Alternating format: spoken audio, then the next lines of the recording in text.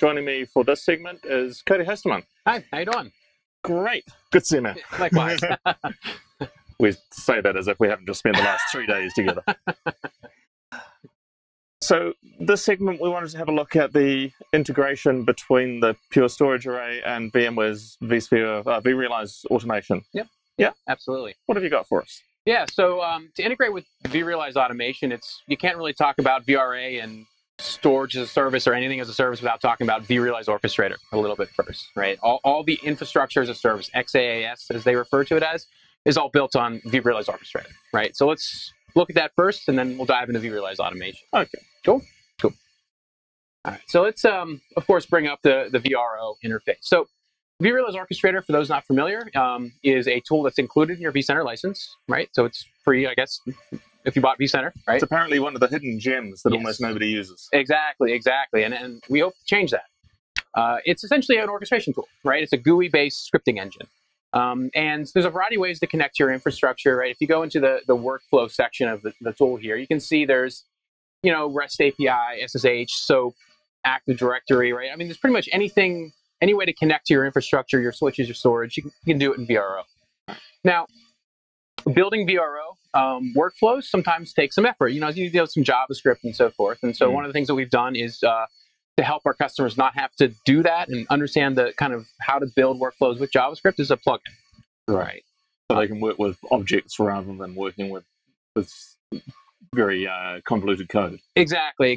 Just run the workflow, enter in this volume object or this, just like you'd manage a data store or VM or something like that. They can now manage a flash array volume or something like that. Correct. Right. And so that's what we did, is put out a plugin. So in the plugin, we'll see there's a variety of workflows in here that exist to manage the flash array. Right. So creating snapshots, creating what we call protection groups, consistency groups, creating volumes, of course, managing, deleting, and of course some VMware integrated ones, because most of the customers using the flash array and VRO are also using VMware as well.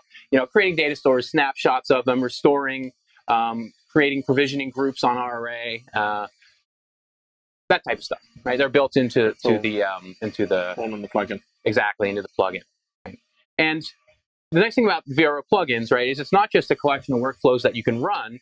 It's kind of a development environment. Right, so these custom objects are included in the JavaScript libraries, right? So if you want to start building custom things, you can. If you want to edit these, I want this workflow every time it runs to not only create the data store, but send an email to Sally or something like that. You can add that in, right? Yeah, send the updates into my CMDB if I'm doing those kinds of exactly. That's probably a little better example of mine than mine, but whatever, right? There's some cool stuff around that, and also there's concept around actions, right, inside of VRO. So if you want to build your own workflows, we have a whole bunch of actions that are built into the product that you can assemble, right? Drag and drop, create volume, connect volume to hosts, rescan, that type of stuff. Or you can actually go into it and use the scriptable objects and stuff to really get into it. But really the base behind it is having these workflows available to customers that just want to run them, to cover 80% of the use cases probably, without really having to build anything custom. And of course, what you mentioned, the objects, right? That's really the crux of it, and that's really what connects VRO to VRA with infrastructure as a service. And that's what really makes it useful. Right? And so when you register a flash array, for instance, you'll see all your volumes, you'll see your snapshots if you have any on these volumes, and these are custom object types, right? When we install the plugin to VRO, we'll say, hey, there's now a flash array object, a flash array snapshot object, a volume, and so forth. So you can manage those objects in relation to whatever. Right? And so that part of the plugin, the object, is what moves us into infrastructure as a service, right? In a really nice way. So let's actually run these workflows and things like that from VRA instead of just VRO. So let's switch back here. So I've created my branded vRealize automation tenant, right? One of the requirements of being a Pure Storage employee is memorizing the hex code for our orange or the RGB values, right? If you don't know it, you better. Right, so let me log in here as an admin for my tenant. And I remembered my password. Awesome. All right. So first thing I see in here is just, hey, have I run any workflows recently, right? You can get custom messages and so forth. And we won't do a whole workshop on vRealize automation, so let's focus a little bit on the task at hand. So the design view is really where you're going to spend a lot of time creating your catalog items, right? And catalog items are the things you give out to your end users to I want to request a VM, a data store, and that type of stuff. There's a standard blueprints, and this is usually around VM provisioning and so forth. But then there's your infrastructure as a service, as mentioned before. I think it's sometimes referred to as anything as a service as well.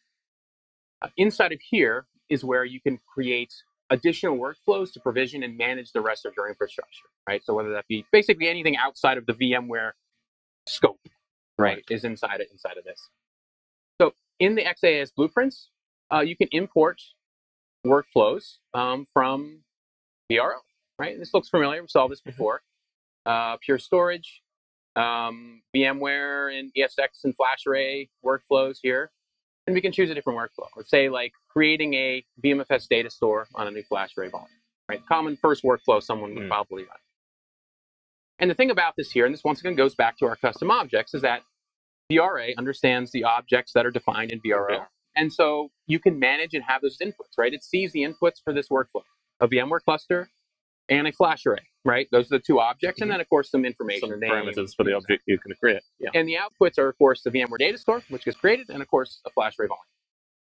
So let's go ahead and move through the import phase here, and then we can customize a variety of things. We'll just keep it as default.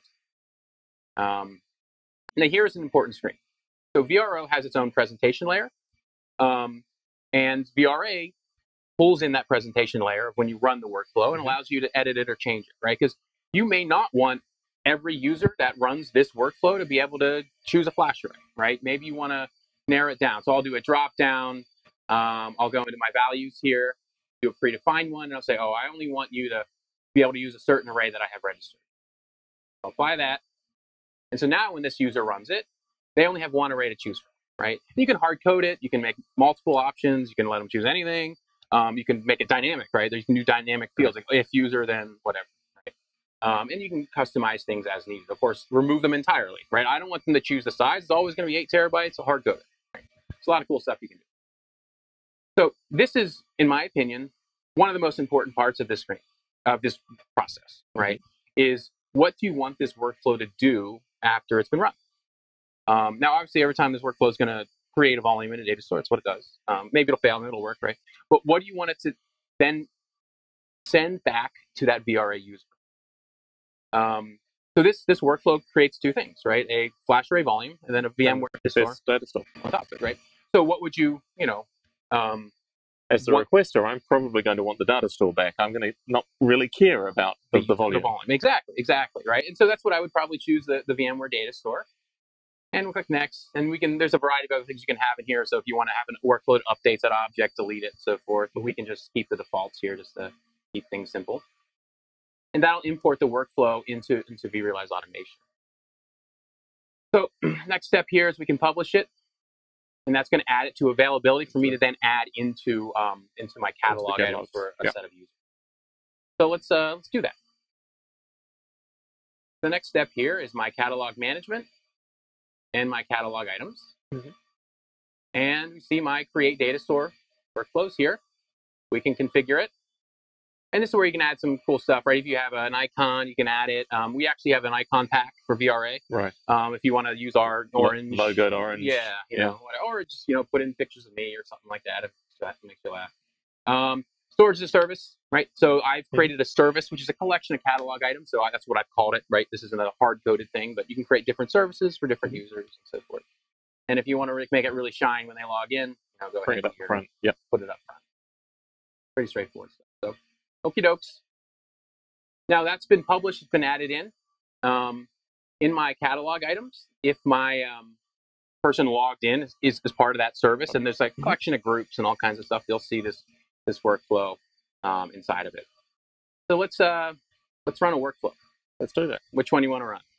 We have an add FlashArray, new FlashArray in my environment, or create data store. Well, we've just been playing with create a data store. Does it make sense to create a data store, or have you got an array that you haven't added yet? I have many arrays I haven't added, but I figured I'd let you choose. All right, I'm living dangerously. I feel this is a Hobson's choice situation. All right, so let's go ahead here and choose a vCenter. So no, I don't have a vCenter added, so I need to do that in vRealize, right? So a lot of these resources are managed inside of vRealize Orchestrator. So let's go ahead and add a vCenter. So we'll go to the VMware workflows, vCenter, and configuration. And of course, this could be done inside of VRA as well, but we're doing it here for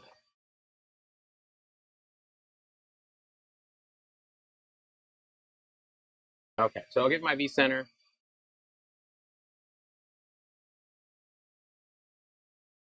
Orchestrate, go ahead and add, it looks correct. And we'll just add my user here.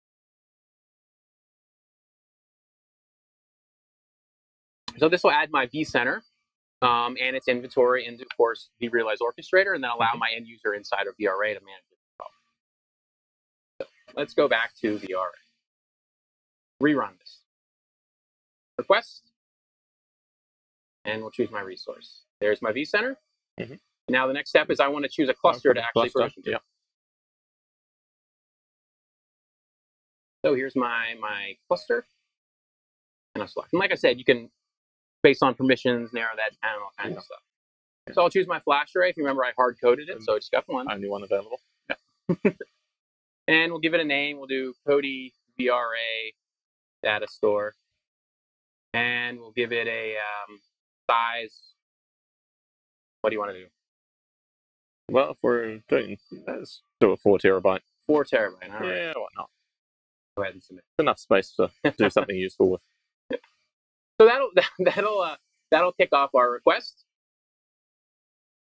and we'll see that it's in progress, right? So we can watch it here. Of course, in VRO, you can see that workflow run as well. So inside of vRealize Orchestrator, you can see, oh, there it goes, and now the workflow is actually running. We can watch it kind of go through the steps. It's probably at the rescan. Oh, now it's on Create Data Store. This workflow will either create VMFS 6 if it's ESX 6.5, that cluster, or if it's not, then it'll do VMFS 5.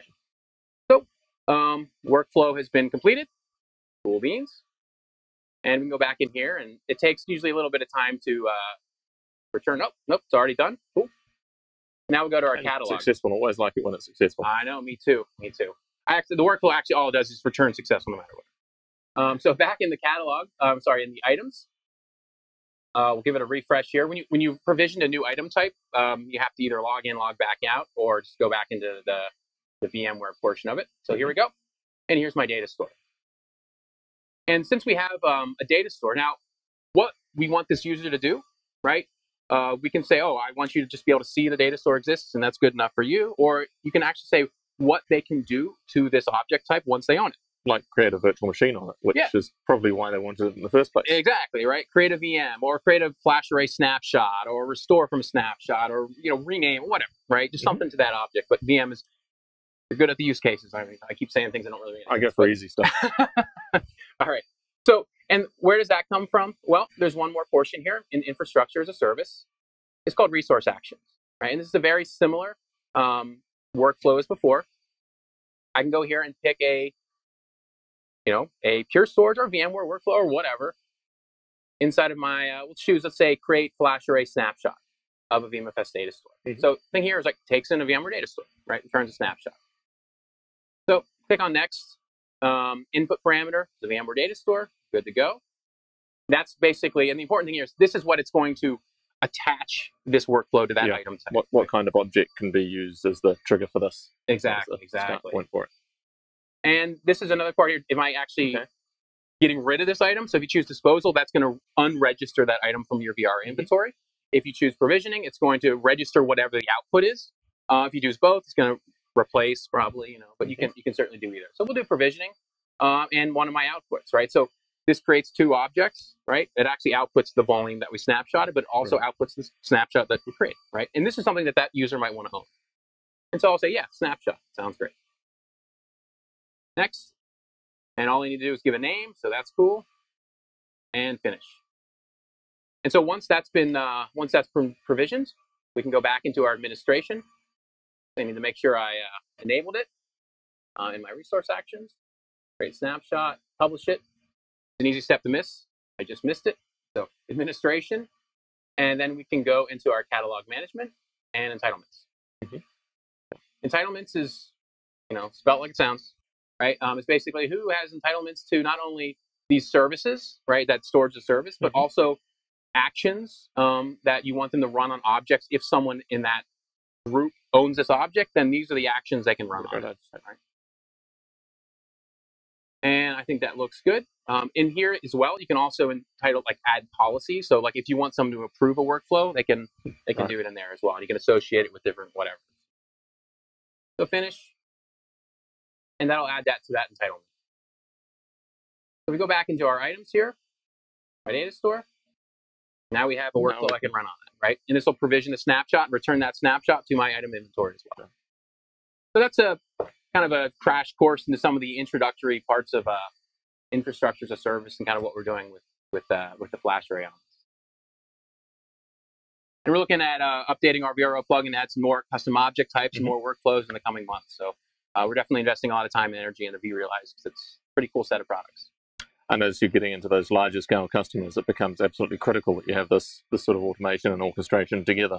Absolutely, absolutely. I mean, environments. To manage these things at scale, right, you need orchestration, you need self-service, right, and you need custom control, right? And that's what VRA does. It gives create any kind of role-based access control and allocation limits based, regardless of the underlying infrastructure. Excellent. Well, thank you very much, Cody. It was good to see some of the integrations between the Pure Storage system and vRealize automation, and particularly vRealize Orchestrator. Stay tuned for more build day at Pure Storage.